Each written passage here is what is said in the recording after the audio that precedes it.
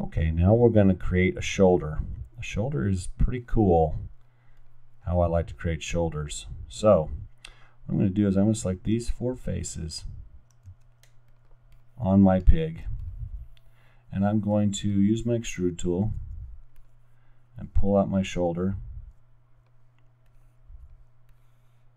and rotate it. Now here's the trick to how you rotate the shoulder. This becomes the top of the shoulder.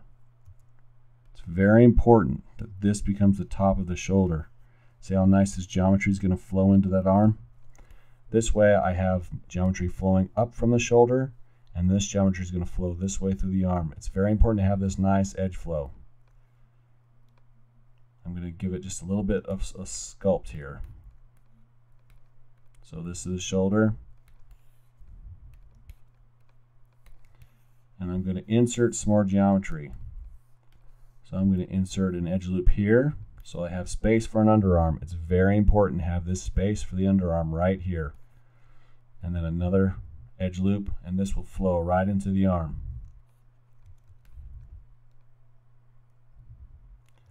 Okay, so I'm going to move this arm back a little bit in object mode. And I'm going to use my vertex, go to vertex mode, and start to snap these together.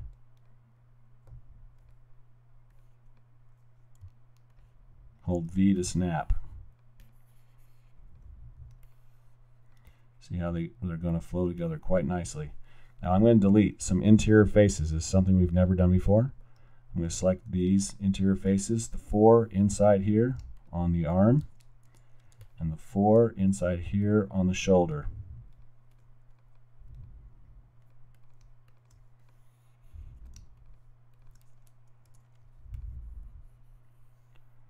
Okay, and then I'm going to go to vertex mode, and I'm going to hold V and snap these together. I am not connecting the model. I am simply putting them close together in proximity.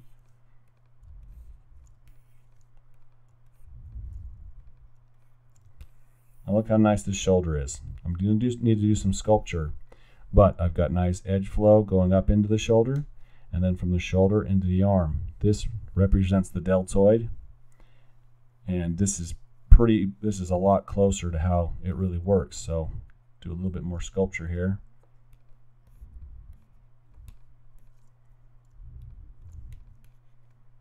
And even though this is going to be just a fun little plush toy animal, it's still important for articulation modeling. Articulation modeling means it's going to have to move.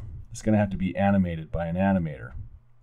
So we're just putting in edge flow, correct edge flow on the shoulder, so that when it's deformed, it'll look nice. It's a little bulky, but we can go back in and sculpt it. Okay, now that I have this really pretty close, I'm going to go through and sculpt this just a little bit better. I'm going to go to edge mode, select some of my edges. I'm not going to worry about whether or not it stays connected to the shoulder. I'm more interested in how it looks. I can come back and fix it all back up. I'm just going to go through, take out the muscle tone. I don't want a big buff pig.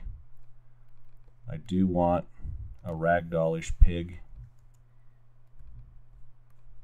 So I'm going to do a little bit more sculpting.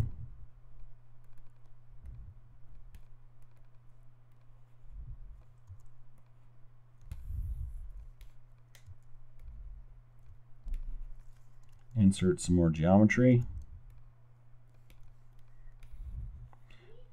And I think that looks better. Insert some more geometry, and I think that looks better.